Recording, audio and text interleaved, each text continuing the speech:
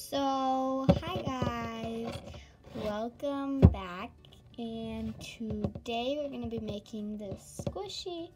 Unfortunately, it's not going to be made out of the slow rising foam because I don't have any of that. So yeah, let's get to it. The first thing you're going to need is some scissors. Cool. You're going to need some sorts of Sharpie or markers. I would use Sharpie because that doesn't get all over your hands. Or you could paint your squishy, but I'm just going to use Sharpie or markers.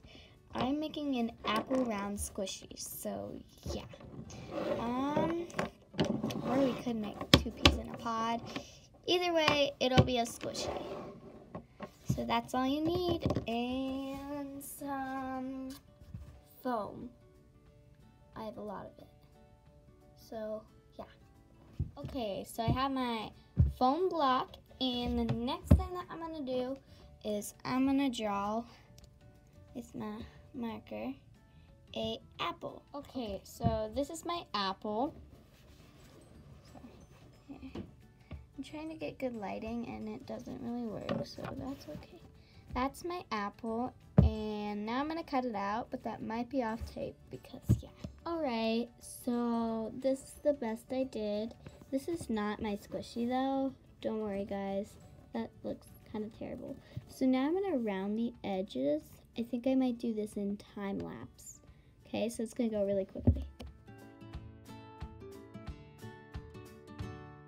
So I rounded my apple and now I'm going to color it in. So I'm going to do that in time lapse. So yeah.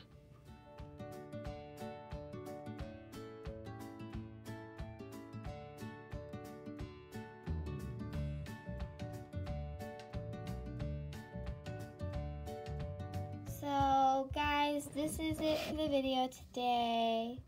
Yay! I hope you liked this, and thanks for watching. Bye guys!